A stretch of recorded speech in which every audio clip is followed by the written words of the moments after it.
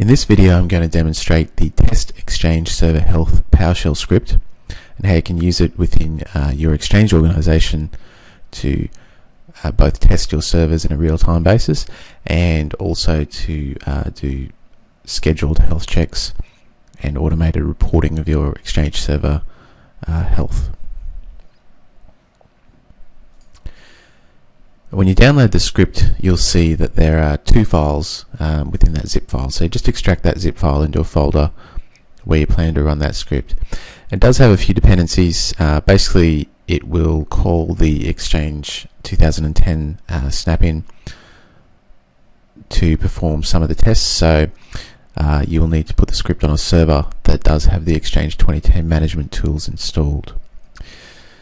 Now the other file that comes with the script is this ignorelist.txt, and it's just an empty text file,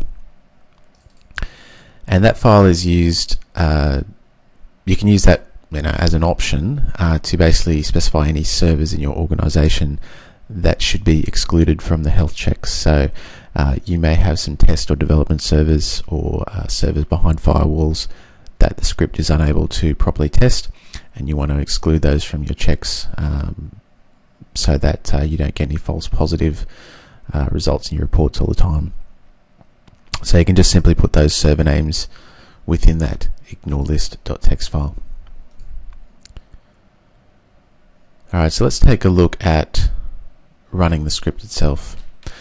Now it's a fairly simple script. It has just a few parameters available to it. So there are a couple of different ways you can run it.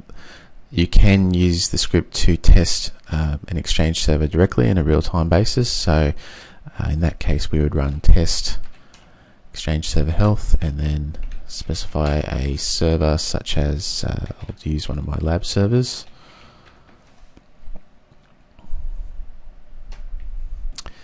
Okay, and that'll just roll past outputting some stuff into the shell window for you, color coded so that the errors will catch your eye. Those are the things in red. Anything that's considered a pass or is considered okay will come up in green. And we can see here that in my test server it was able to be resolved in DNS. The server is up according to sort of a ping. Uptime is good. This will warn you if the uptime is less than 24 hours, indicating maybe that a server reboot has happened recently that you may be unaware of. Just some general server information that gets output there. And then goes on to some of the more detailed health checks, such as checking the critical services for each of the server roles, the transport queue if the server has the hub transport role installed, checks that any public folder databases that are present on the server are mounted, and then the same for the mailbox databases. So in this case it's found that it's failed that test. The mailbox database is mounted as failed, and it goes on to tell us exactly which database is dismounted at this time.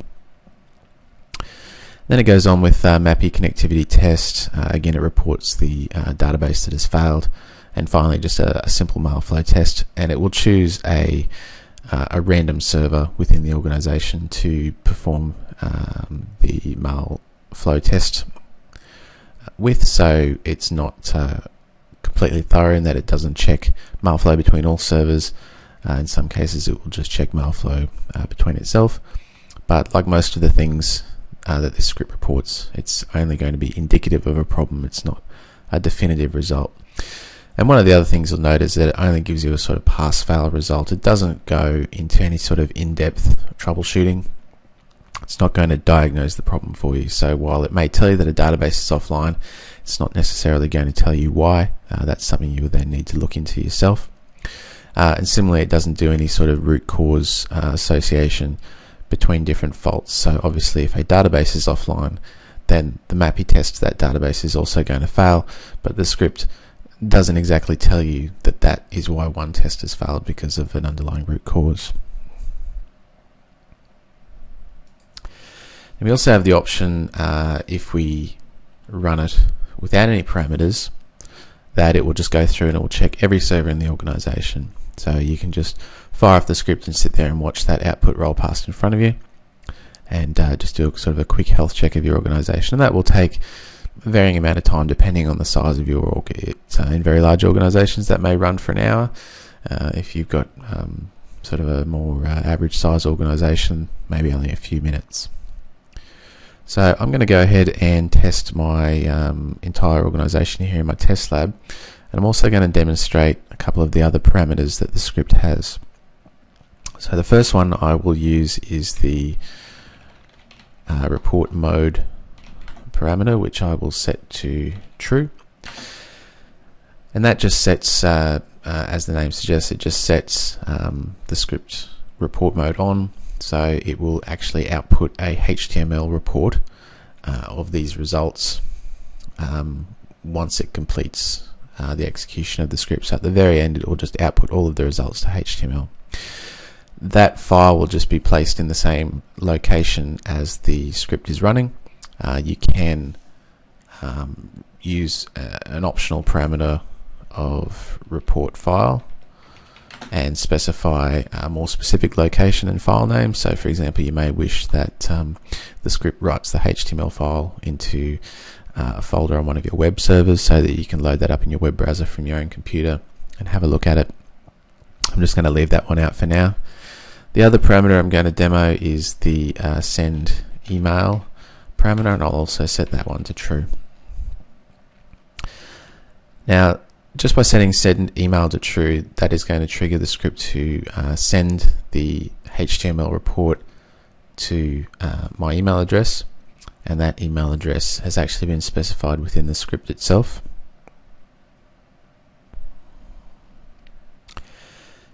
And you can edit the script in your own system, and you'll find that all those email settings are just stored together here towards the start of the script. Okay, so you can choose your own SMTP server, the address that the report should be sent to and from, and you can modify that message subject as well. One thing I will point out is that if your SMTP server specified here is unavailable, the report obviously won't send. And so the report may actually, or the script may actually detect that your transport server was down, but because it can't send you that email, that you won't get that automatic notification.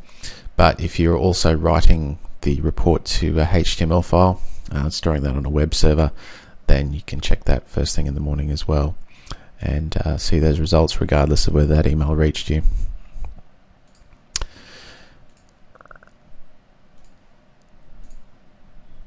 Okay, so let's go ahead and run the script with the report mode set to true, and also send email set to true.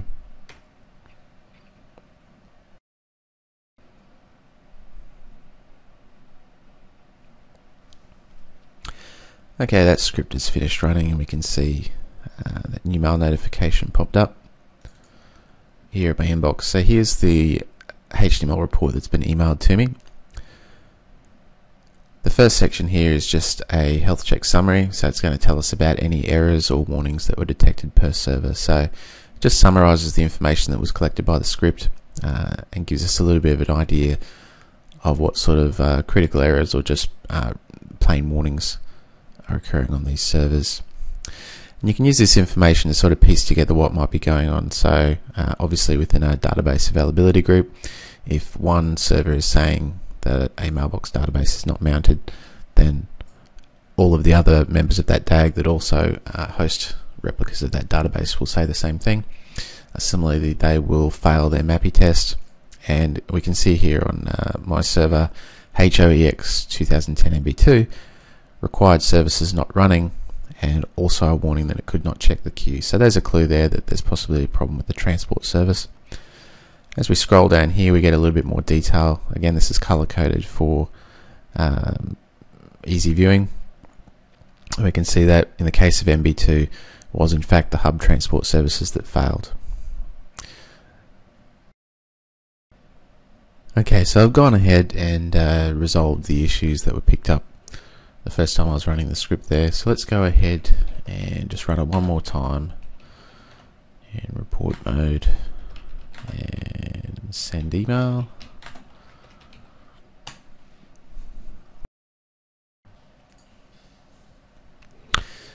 And that that's a much better result, mostly green. Just one issue with not being able to ping the Edge transport server, so I have the option basically to look at opening up firewall ports or just excluding that server entirely. And in the report here we can see that's the only warning, that the Edge transport server was unreachable. Everything else looks pretty good.